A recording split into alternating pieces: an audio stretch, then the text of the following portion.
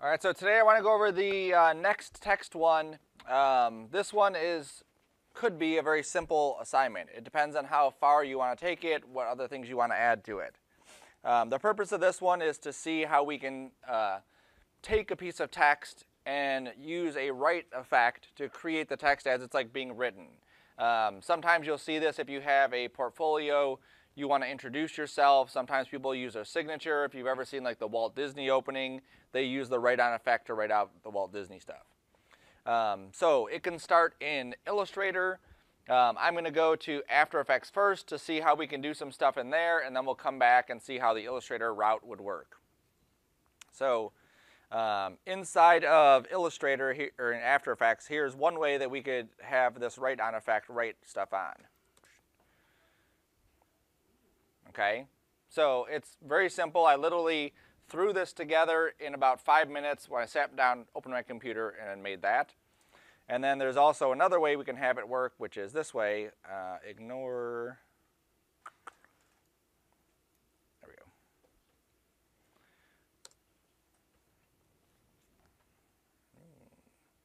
Okay, so this is just another way to do it.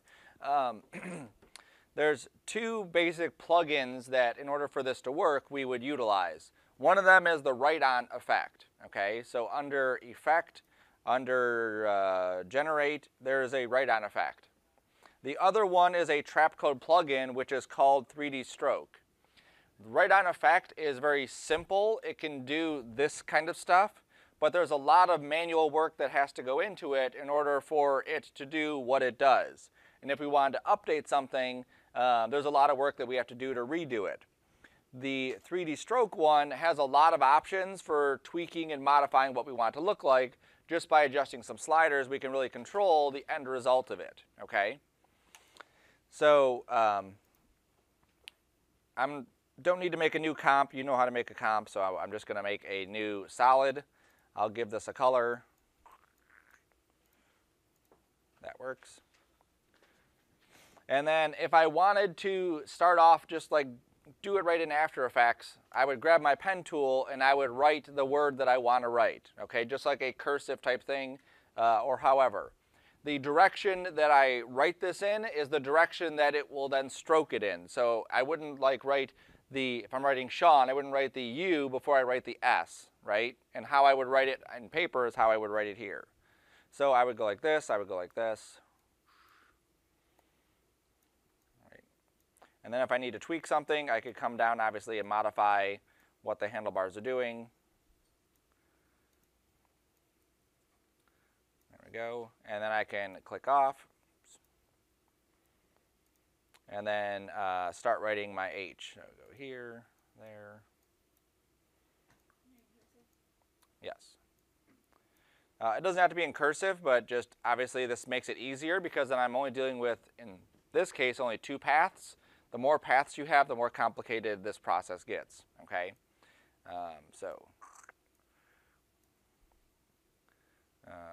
Just put show for now. Perfect. All right, show. So to get the write-on effect to work, I make a brand new solid. I go to my effect, I go to generate, I go to write-on, and then the way that this plugin works is that I'm able to take this brush position and animate it, okay? So if I were to click a keyframe here and I scoot it up a little bit and moved this over, you would see how this writes on just like that, okay? And then if I were to go up further, then move it, then you'll see again how it writes like that.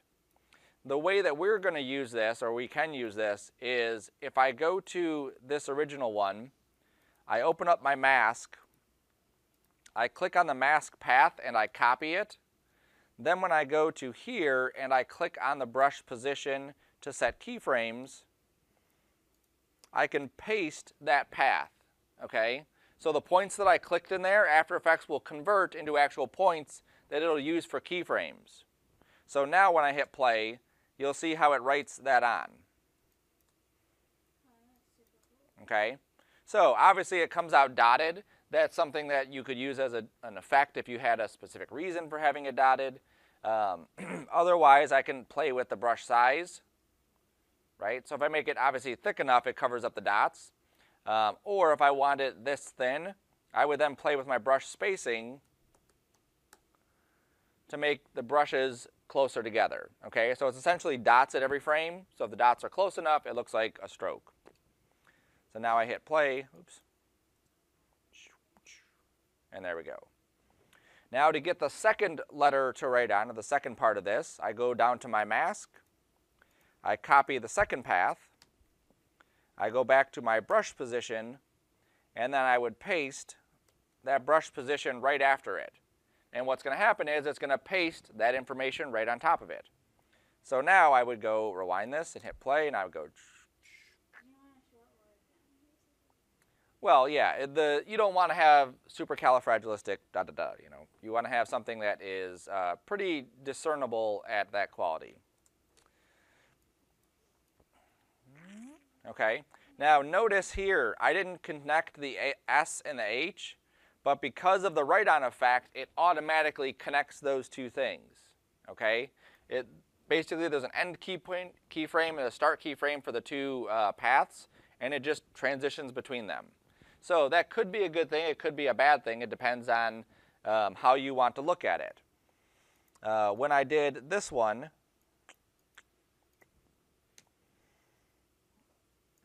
I'm going to delete these keyframes down here. That's what it looked like. So you see how it connected the S here and then went straight across and down for the H. So it looks kind of odd how that one laid out, okay?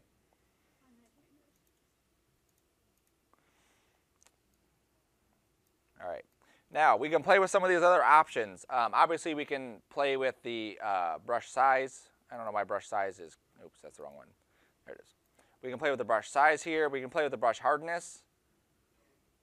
Okay, so it's a little bit softer around the edges. If you look at it closer, you can see how they're softer or harder. Obviously, the opacity is going to change that. Stroke length, we don't need to worry about. And then these ones on the bottom, this is where you can customize it a little bit. If I go to my paint time properties and I choose, let's say, color, if I rewind this to the beginning and I set a keyframe on color, I scooch up a bit. So that's the end of my animation right there. And then I pick a different color, so we'll go with that. So now it's going to animate the color going from white, obviously, to blue. Okay, that is awesome. I'm doing that. Yep. That is so cool. Okay, so very easily we can do that. Now, if I change this to opacity, you'll see that no longer is the color being animated. I have to specify if I want the color or opacity to be able to animate, or I set this to none if I don't want either of them, okay? So what would happen now is it'll basically transition the entire thing and not animating the stroke as it's going, okay? So just be aware of how that works. These brush time properties work the same way, so I could adjust the size as it's writing, or the hardness, or the size and the hardness. I'm not sure why they don't have opacity and color up here, but whatever. And then this paint style is on original image. You'll see this a lot in After Effects. Whenever you do an effect, do you want it on the original solid that you created, or do you want it just to be transparent and then you can move it wherever you want? So right now I created a pink background, a pink solid. I could say do this on a transparent, and now it's transparent. So now I just have the stroke, and if I move this around, let me turn my other one on so you can see it. That's not, there it is. If I move this around, you'll see it obviously has transparency, so if I had like a brick wall I wanted my name to be written on, I could just put this on a brick wall. All right, so that's how write-on works. Very simple, there's only a few buttons. The way that I was able to get this transition not to be here is I keyframed the brush size as it goes from here to there. So if I look at my keyframes, you'll see there's that brush size way down here, lots of keyframes, so that we don't see it. Okay, you can barely see it, kind of, sort of. All right, so that's right on. Simple. It comes with your After Effects, no problem. The other one, which is 3D Stroke, let me make, I'll actually just use this same medium red solid here. You need a stroke on there. You need a mask. That's what it uses. I go to Effect, I go to Trap Code, and I go to Stroke. There we go.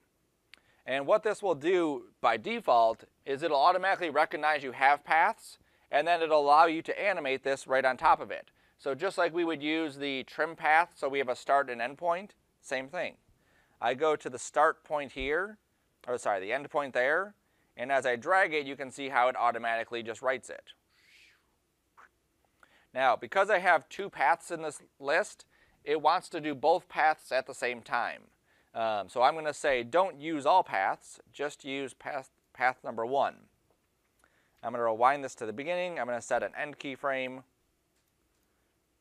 Scooch up a little bit, put that at 100. There we go. Okay, so very quickly it just wrote it on. Now this is where the benefit of this comes in, because if I decided I wanted to change my path at any point, I change it and those keyframes automatically update, or the path automatically updates. I don't have to worry about recopying and pasting stuff. If I used write on and I updated this path, I would have to then copy the path again, paste it back on write on, and then redo that whole process over again. Okay, so now that'll all update. Perfect. All right.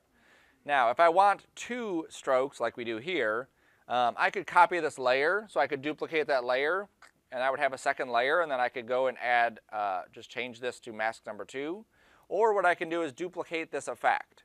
So if I just duplicate the effect, so now, let me just shrink this down.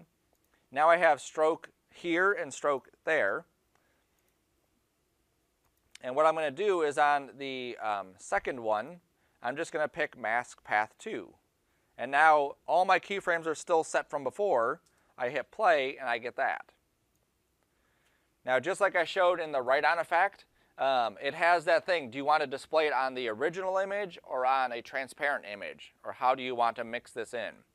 So on the bottom of the second one, I have to tell it the transfer mode. They'll call it different things based on whichever plugin or tool you're using, but it's essentially the same thing.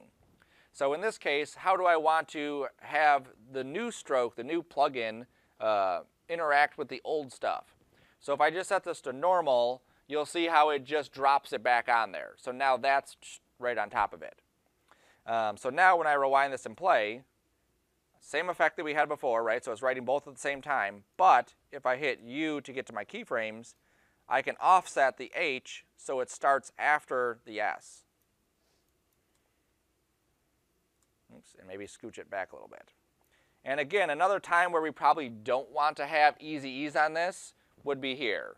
There's no point to kind of slow down. Like nobody slows down as they get to the end of their thing. Usually they speed up because they want to go a little bit faster, right? So you could do a little speed at the end, but not really necessary for the easy ease part. Cool. Now, we have the basic setup done. So with this, I can go through and I can do things like take the thickness and keyframe it as a whole, just like we did before. Or what I can do is go down to taper, enable this, and it'll automatically, based on how it's writing, create that. So I'm going to put taper on for both of these. Come on. Okay, so as the stroke gets written, it's kind of like doing this neat effect with how it works. I can play with, put that there. I can play with the start thickness and the end thickness. So now the start of this is going to be at a certain thickness, the end of this will be at a different thickness. I don't have to worry about keyframing all the stuff that I would typically inside of the other one. I can do things like transform this so I can bend the text around.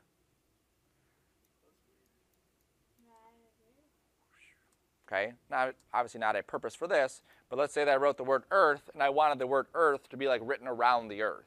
I could bend it so that it would look like it's wrapped around the earth. I can also take the Z position of this and move it forward or back in the Z, so it's getting closer to us or further away from us. And obviously these could all be animated. I can also use a repeater, and in this case it's not like I don't necessarily need it, but a repeater will basically just repeat that stroke.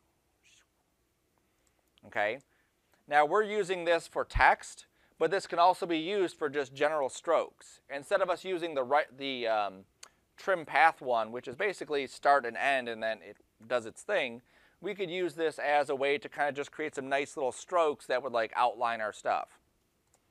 So that's where the repeater would come in.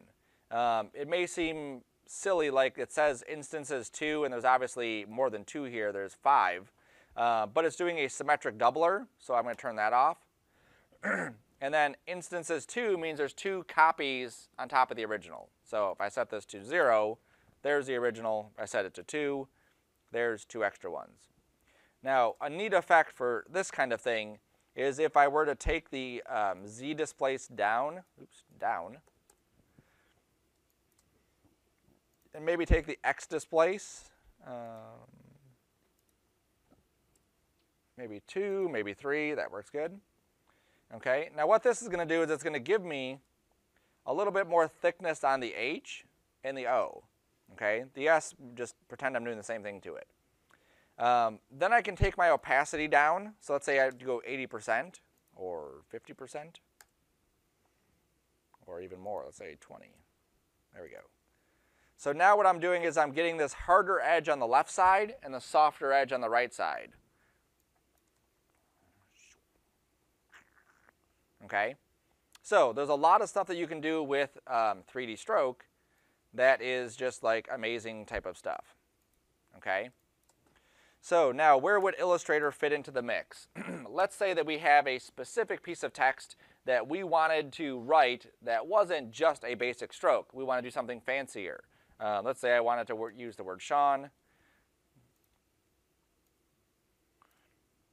Again, short words, nothing crazy long. Let's say that I had, for whatever reason, I chose this. That's what I wanted to write, okay? Let's not do that one. It's like a late 90s garage band or something. That's exactly why I downloaded it. That one's ugly. I need something more scripty. All right, there we go. Something fancier. And obviously, capitals don't work in that case. That's good. There we go. All right, so I don't care for how they did the S, but just ignore that for now. Yeah, Jello. There we go. Jello's a perfect word. Yeah. All right, so let's say we wanted this piece of text to be written on, okay? So what I'm going to do is I'm going to take this piece of text and I'm just going to save it and bring that into my software. So this will be Jello. It's all on one layer, so that's fine. It can be, for now, I will adjust it later once you see why we're going to adjust it. So I'm just going to import it straight up and then drop this into my composition. Okay. So I want this Jello word to be written on. So I'm going to go to a new solid. I'm going to make this just an add. Nope. Screen. All right, fine. I'll just put Jello above it. I just need to see the word Jello so that as I use this layer, I can still see it. So I'm going to go to my pen tool, and I'm going to outline this the way it should be written. So I think if I'm writing this, I would start here. I would go there. Right. But the stroke won't give us the ability to draw it like that. What we're going to do is we're going to use the same thing we did before, which is like a track mask for like a reveal. So if you wanted to reveal a piece of text, this is how we would do that. Okay, so that works perfect there. I don't need to worry about overlapping things, so I'm just going to draw my next point right here and then go into where I would draw the E.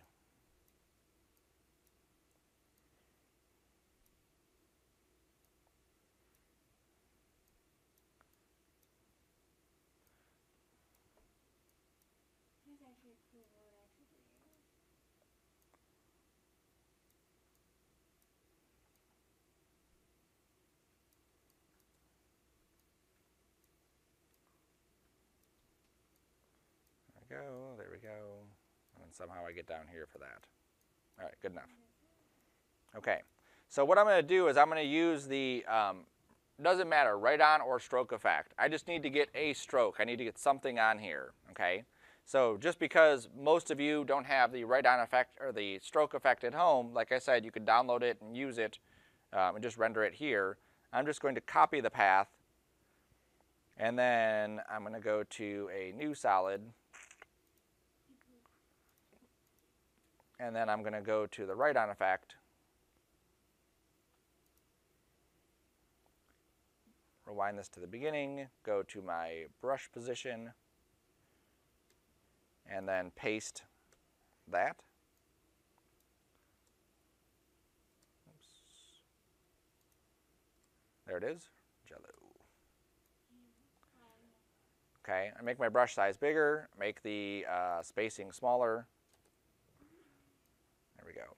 Now what I need it to do is I need it to cover the entire word. So I'm going to drop this on top of Jello, take this to transparent, and just make sure that my stroke is thick enough to cover the entire thing. There we go. Cool. Good enough. I could adjust obviously that point, but for now it's good enough. Okay, so I'm going to take the word Jello, leave that underneath, and I'm going to say, okay, I'm going to use the above layer as a reveal. So I'm going to say use that as an alpha matte. So now when I rewind this, you can see how it then looks like it's kind of writing it on. All it's doing is revealing it, but that's what it's doing. Now you'll see some obvious issues with this. Right here, I'm seeing parts of both sides of that letter. As I come this way and I go here, obviously I can see parts of both sides of that. Same thing here when it crosses, I can see both sides of that. Same thing there, I see part of the E. There's another part of the E as it goes across, and so on. Okay? So the way the reveal is working is this layer up here is just so thick that it's covering up big chunks of it. And what I need it to do is be thin in some areas and thicker in some areas and so on in order for it to match completely how this is being written. Especially when it comes here, it needs to basically fit perfectly what that is doing. Okay? So in this case, what I would have to do if I wanted a fancy word like Jello is I would have to go to my text type, there it is, create outlines, there it is. And then I would have to start breaking this up into pieces. So you'll see how, oops, the E looked like it was separated, there he is. So the E is on a separate piece. So I would put the E on its own layer. I would put this letter on its own layer. I would put this letter on its own layer, this letter on its own layer. Whoops. On the J area, or any areas where I have this kind of crossing thing, I may have several layers just so I can create this nice and neat. So I'm not going to do the whole After Effects process for it, but just so you can see how I would do it. I'm going to copy this, paste it, put on another layer. Copy it again, paste it, put on another layer. And then what I'm going to do is I'm going to break this up into several pieces. So I know that up here, this is where I was having an issue. This is where as one stroke was coming in, I was seeing basically like these two parts. So I would go into this, I would go into, let's say, actually let me just use a pen tool.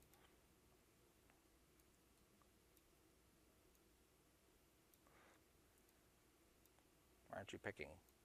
There you go. All right. So I have that stroke right there. I'm going to copy it. I'm going to paste it onto the one below it, because I need to use that as a way to cut this layer. So if I use Shift-M, it allows me to just pick that shape, and it'll automatically cut that shape right there. Okay, then on this layer only, I could then delete the rest of that. And I could obviously delete that. Okay, then I'll go to layer 3. There's that shape again. I'm going to need another one. Let me make sure that this is not, I just need a stroke on there. There we go. And make this smaller. Okay. I'm also going to need a stroke down here so that it doesn't show the edge of this and the edge of that. Those will be a separate piece that I would then use, create inside After Effects. So I'll just use my line tool there. and then use another line tool right there.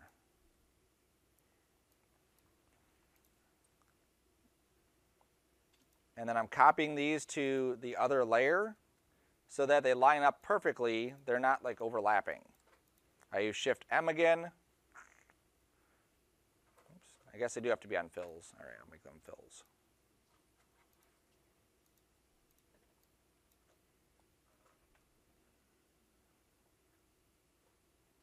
Nope.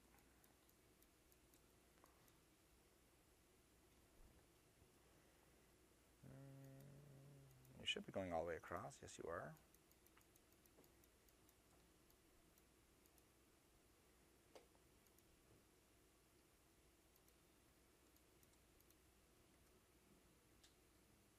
Nope.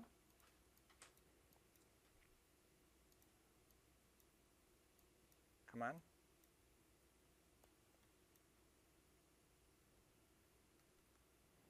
All right, I'm just going to use the cutter. I'll just use that. So I'm going to cut it right at that point, cut it right at this point. Cut this right there, cut this right there.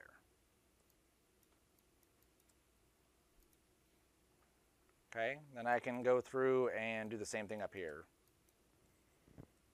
That one worked before. Let me see if that'll work again. Yep, there it goes. Cool. All right, so now I can delete that little line. I can delete, nope.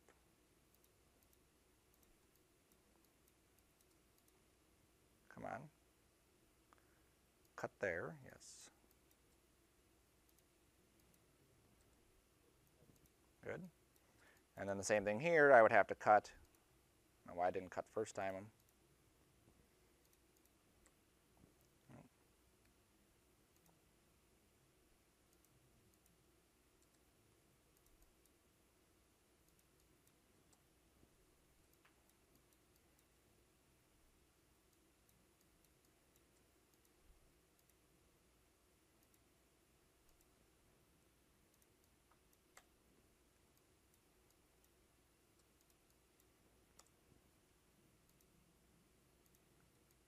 All right, that's fine that it did that because I'm just going to sew it up anyway. There we go.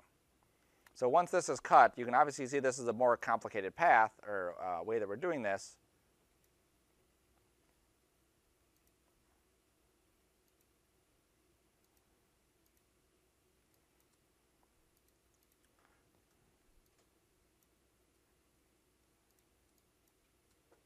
All right, that's why we have a backup. That one's just screwed up. Let me just copy this one. There we go. So I'm going to copy this layer again and try that again.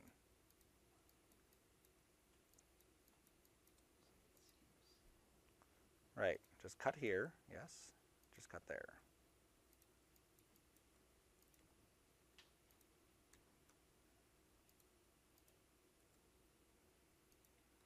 I think it's because I had my other layer on still.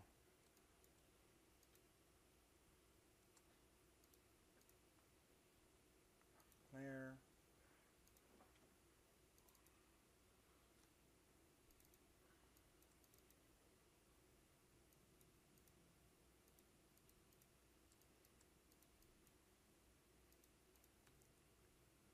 Cut.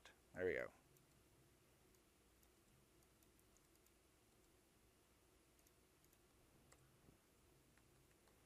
All right, it's not playing nice. It should just cut right there.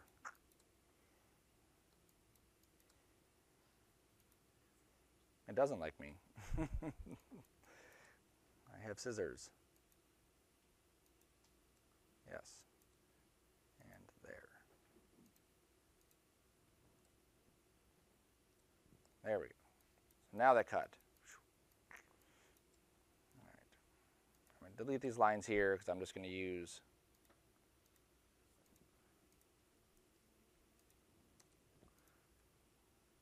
that.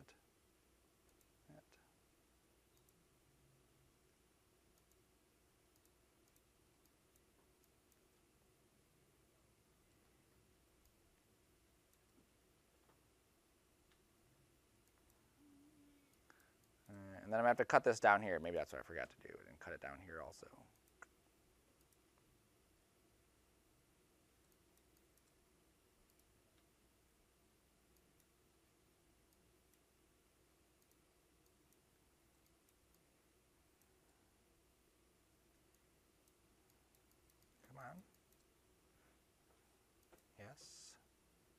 Yes.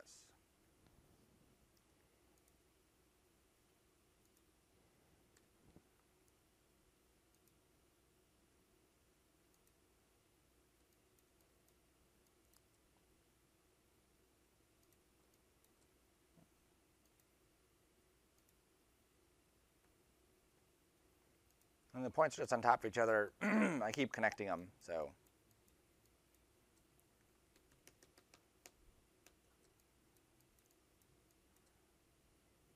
Delete that again. Nope, not that. This.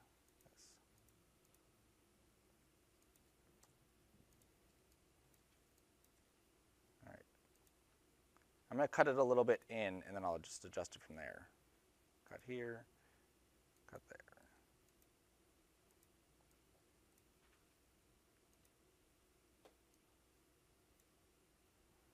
Okay, then I'm just going to sew this up. And I'll sew this up. There we go. And then I can just subtract these points.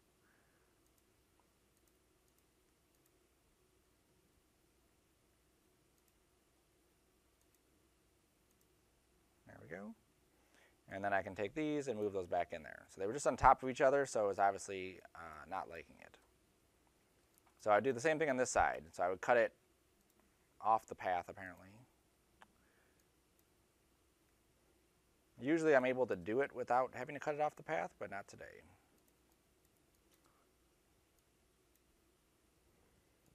Then I need to connect these back up. There we go.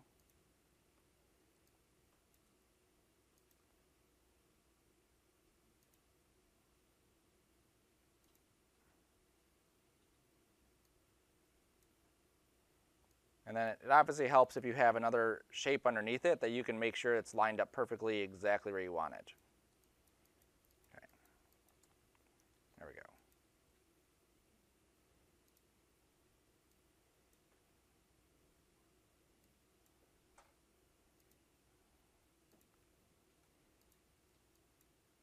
All right, so that gives me this piece as a separate one. That's cut there.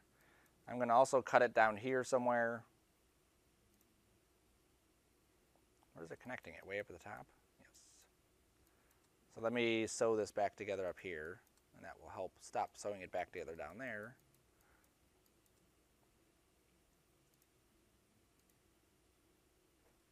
There we go. Okay, so now this is separate pieces.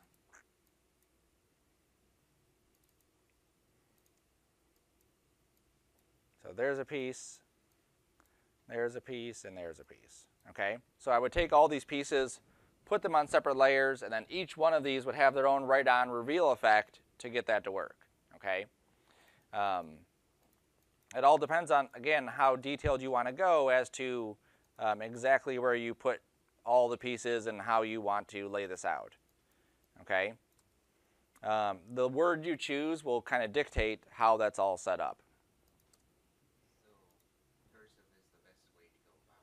Writing it inside here is easier to do.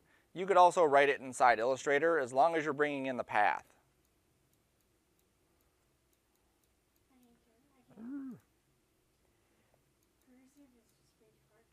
Right. You can use block fonts too. It's just you'll have a lot more paths. There we go. I'm just going to change my name to Show. A lot easier. Let me delete this one. I don't need that. Show this one. I don't like that one. All right. So I'm going to take this 3D stroke one here, and I'm going to get rid of that repeater. And this is just an extra thing that, you know, on top of the basic stuff of what you can do with this kind of effect. So I'm going to go to this, oops, move it to like the middle. If I take this layer and I pre-compose it, this is the first time we'll get this, where it'll ask us, do you want to leave all your attributes in the current comp, or do you want to move all the attributes? When you have things like masks and effects, it wants to let you know, give you the option, do you want to keep all those effects here so you can still edit them, or do you want to pre-compose everything and move that over? In this case, I want to move everything, and I'm just going to say show is the name there. Okay, so I get a pre-composed font. Okay, so there's nothing fancy here. This doesn't update. If I go to my effects, I go to color correction, I go to hue and saturation. I'm going to colorize it, I'm going to darken it, I'm going to saturate it. Now I've changed the color of this. So obviously very easily I could change the color of what I wrote. Now here's where we can take what we've already done and use that as well. If I duplicate this, and I'm just going to change the hue, so let's say 40. I'm going to duplicate it again, I'll go to 80, duplicate this again, go to 120, and then I will duplicate it one more time and go to 160.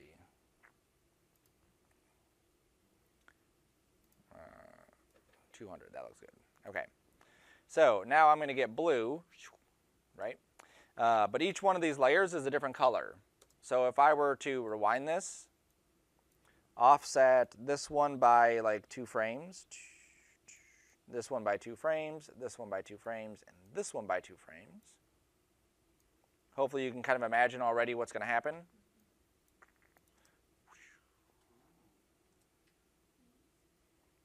Right?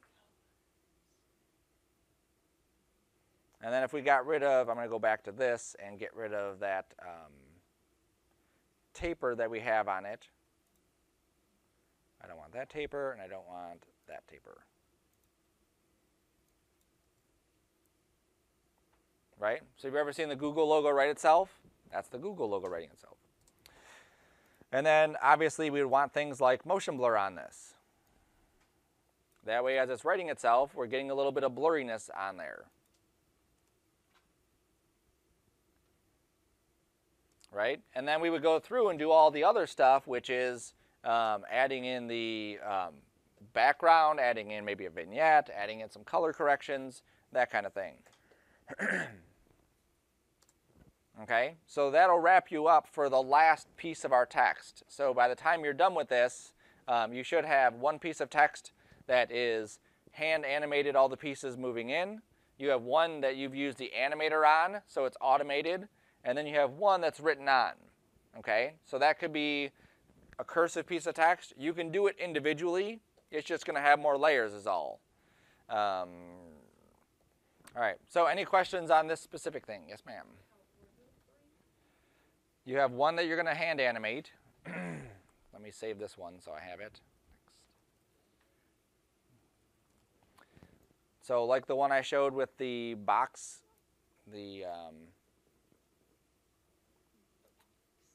not that one. Yep, this one. So this one, all the pieces are hand animated. I animated each word, each piece of the word manually. Same thing with the swamp one, that's all hand animated. Each letter or word is in the exact spot because I manually keyframed each one. Then you have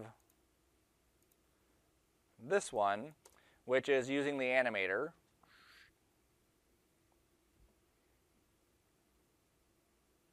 And the same thing with this one is, again, using the animator, just simpler. And then you have the one we went over today, which is having it write on.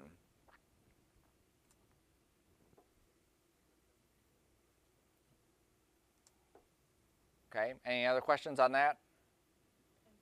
For the one you just did, Mm-hmm.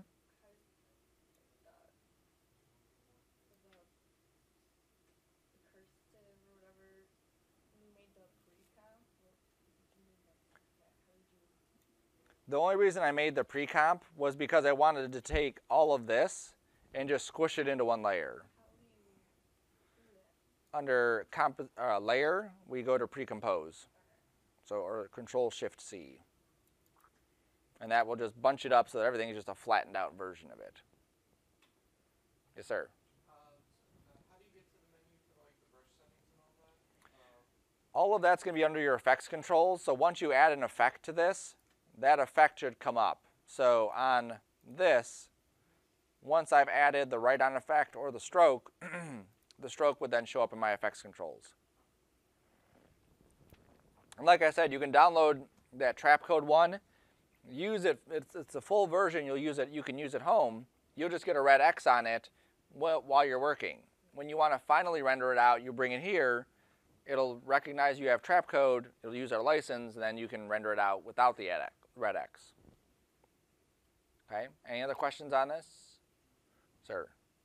Is Monday going to be a work day before we turn them in, or is this the last work day for it? No, Monday will be a work day for this. I will show how to put everything together Monday, so that'll be a quick demo. But yeah, the rest of the day will be a work day. And then Wednesday we'll start the actual next assignment, which I'm going to go over after we're done with this. When's the video for this going to be posted? 15 minutes after I'm done. Cool. Any other questions?